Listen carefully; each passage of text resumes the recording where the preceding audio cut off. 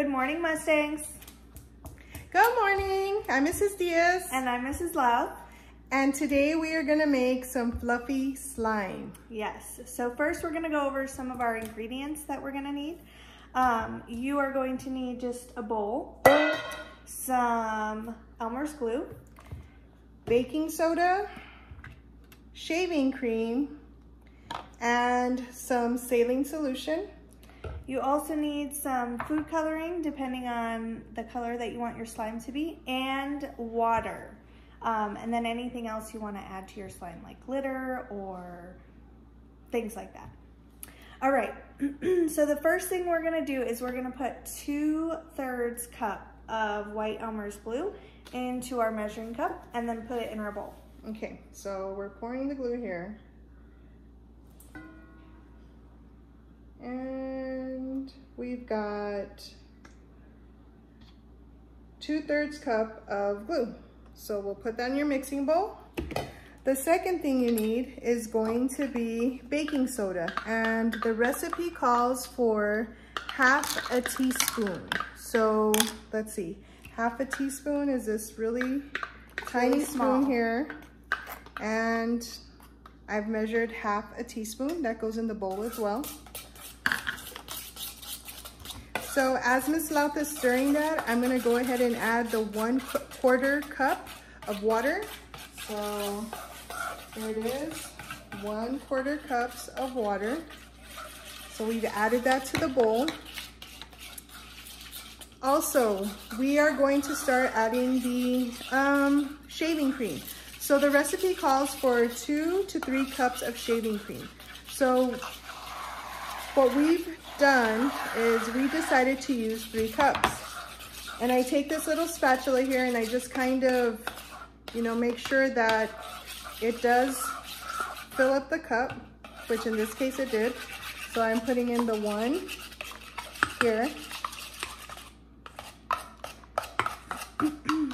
Now, if you do more shaving cream, it just makes your slime fluffier.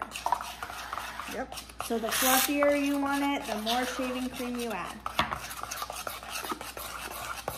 Okay, this will be number 2. So I'll put this in. Oh, I'm sorry. Oh, you're fine. Okay, so 2 in there. And then I'm going to measure out our last cup, which will be the number 3 here. All right. Here you go. And at first, when you're stirring in the shaving cream with what we already had in the bowl, the water and the baking soda, it's much easier to stir at this point. When does it start getting a little bit tougher to stir in? It starts getting a little harder to stir when you add in your saline solution. All right, so what we're gonna do now is it's asking us to add the food coloring. So Miss Louth, what color would you like to use? Why don't we do a mix of a couple different colors? Why don't we do blue and yellow? All right, let's do blue and yellow. All right, so we know because this is a bigger bowl, we're gonna need to at least drop in about maybe 5 to 6 drops of food coloring. That was my blue. Here is the yellow. All right, I'm gonna add a little bit more blue. What do you think? Are you fine with it? That would be a good idea. All right, so here's some more blue. Stir that in. Right. Now the food color, it does mention that you can add as much food color as you want until you get your desired color. So for this time, like Miss Louth asked us to do, we did green, we did blue and yellow, and it really turned it into a beautiful, like an aqua color or like a teal. Yeah, kinda. Very, very nice. Do we want to add some more or we go with that color? I think this color's good. All right, so now that we agree on the color, what we're gonna add in is the contact solution. Now this is where it's gonna get hard to stir. It starts getting a little stiffer. All right, do you want to mention the 2 ingredients that they need to have when they buy the Yes, saline solution? So in our recipe, it says that it is important to make sure that in the brand of contact solution that you buy, that the ingredients list includes boric acid and sodium borate. All right, so here I go, and we are going to measure in 1.5 tablespoons of the saline solution, and it's like this stuff, the contact solution.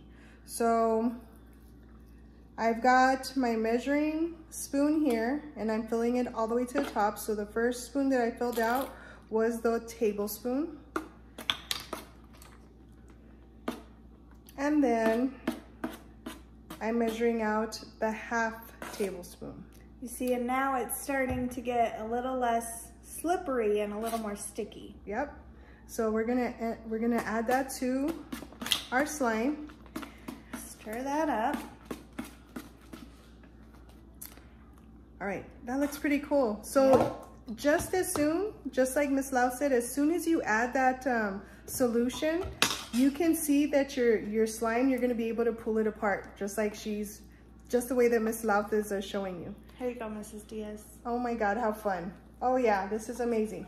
So we're not done yet, because the instructions do say you gotta knead your slime. So if you do this, you'll see that it's kind of sticking to your hands at first, but the longer that you knead the slime, it starts coming off. See, my hands are almost free of it. And so we do this for about 5 minutes. The longer you knead it, the less sticky it'll be. So, see, it just comes right off, so you can do that.